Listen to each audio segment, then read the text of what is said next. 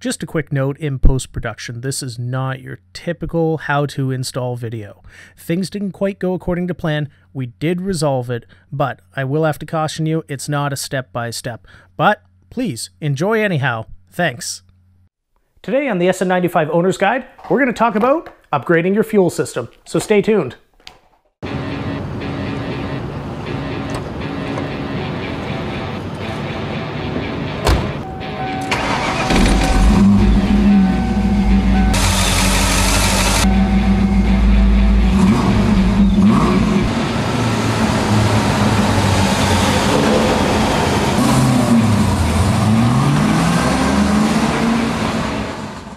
Hello and welcome. I'm Darren and this is the SN95 Owner's Guide, the series where we talk about SN95 Mustangs, V6, 5-liter, 4.6 and beyond. And today we're going to be covering the fuel system on my own 1995 Mustang GTS and what it can do for you. It should come as no surprise that the SN95 is getting a little bit old. It's getting a little bit long in the tooth and some of the factory components are starting to reach the end of their service life, and there's nothing that is more pressing than the fuel system underhood of your 5-liter Mustang.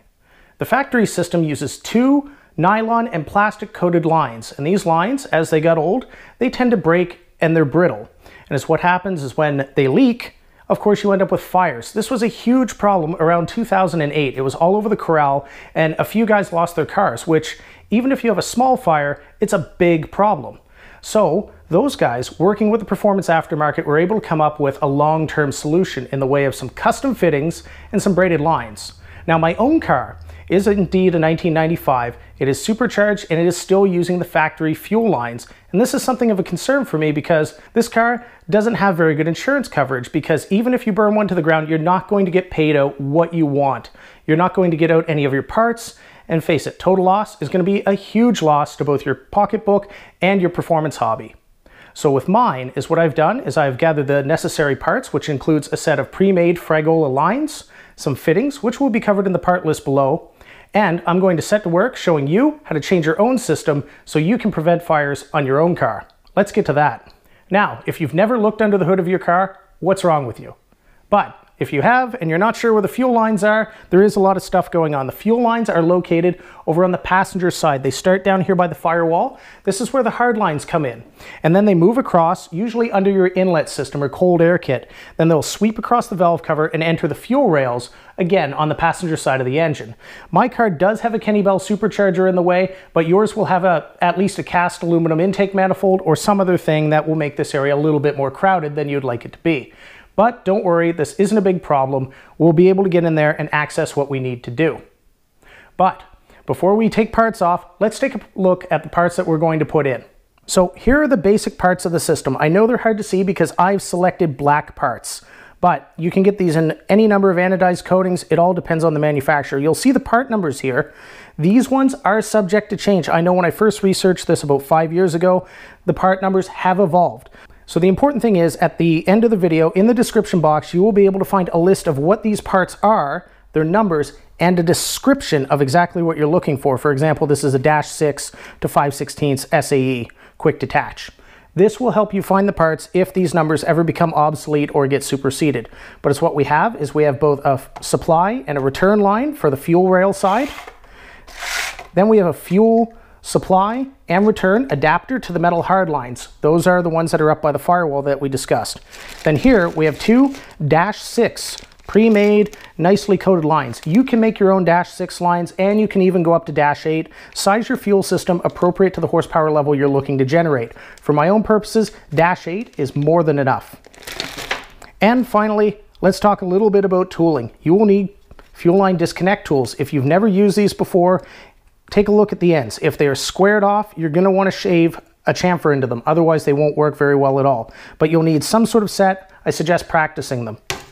Now, before you get going, we will be working with the fuel system. It's very important to have the engine cool to the touch and to have some sort of fire suppression system nearby. Ideally, a fire extinguisher that is rated to deal with petrochemicals.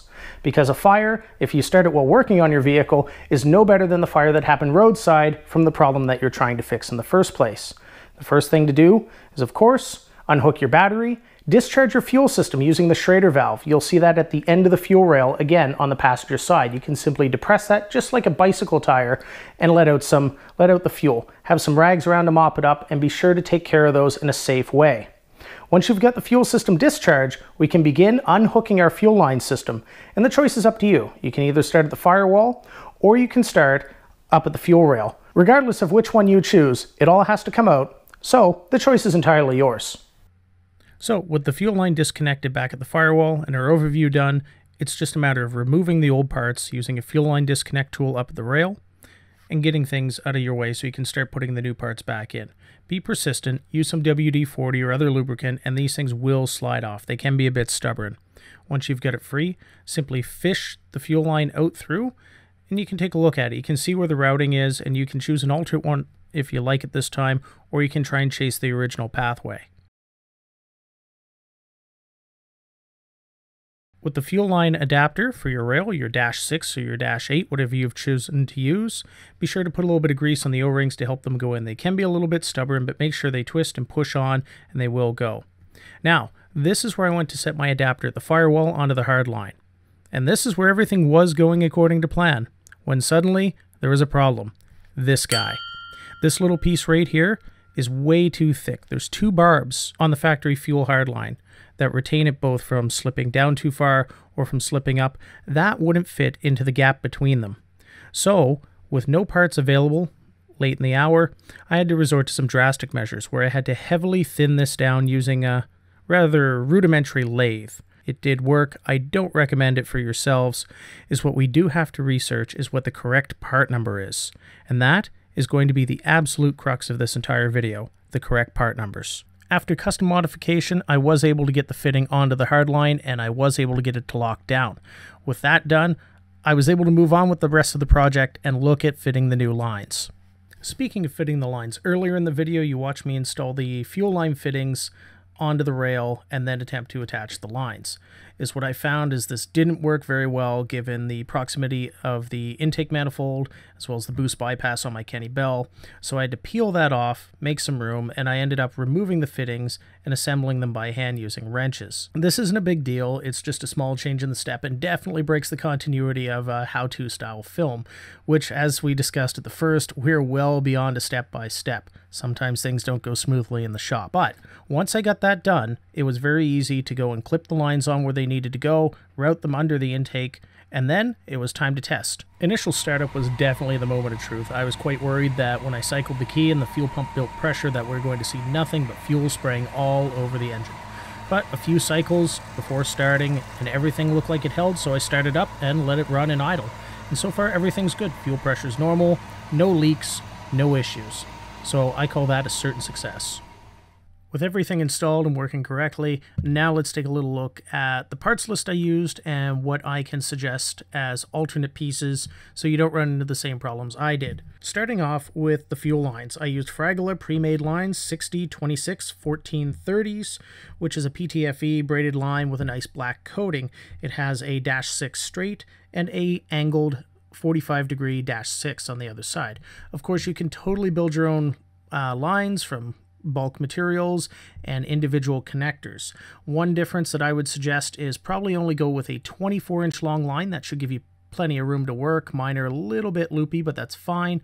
And also, rather than doing the straight fit, I would definitely suggest going with 90-degree fittings to button up near the fuel hard lines where they meet the firewall. That will give you a little bit more trim of an install, but aside from that, that part number worked perfectly. We'll move on to the fuel rail fitting since both of those are good. That's a Russell 640-873. That's a -6 to 5/16 fuel rail fitting. Worked great. And its companion, the Russell 640-903. That's -6 to 3/8 fuel rail. Again, worked perfectly. Highly recommended. Moving back to the firewall where we ran into our troubles, the Russell 641-303. That's -6 to male 1/4-inch hardline adapter. That one worked great. Highly recommend it. But the problem came with our Russell 644-113. That's -6 to 5/16 hardline. And bear in mind that I did research these part numbers from forums. Various people had various builds and everyone claimed that everything fit equally. We knew that that isn't the case from my own experiences. What I recommend as an alternate part number is I'm going to try a Russell 640-853. That's a 5/16 quick disconnect push-on versus the thread-on style, and that adapts, of course, to the OEM hardline. If anyone out there has tried this and they've used whatever part numbers, please let me know in the comments and I can make updates to the video. But in the meantime, I've got that on order and I will update in the video description how things turned out once I have that data for you. But all in all, aside from the fitment issues of my exact picked part numbers, this should have and would have otherwise been a very direct install. Unhook the old lines, put in the new ones, check for leaks, good to go. Highly recommend it to anyone, despite the troubles that I had, and I definitely appreciate everyone following along to see how this all turned out, because it did start as a how-to, and it definitely devolved into a how to make it work. So, as always, thanks for watching. Glad to have you along. Please like, share, and subscribe. And hey, for putting up with all this, why not a little bit of bonus footage? Here is a flyby of the Kenny Bell at full chat. We'll see you next time. Later.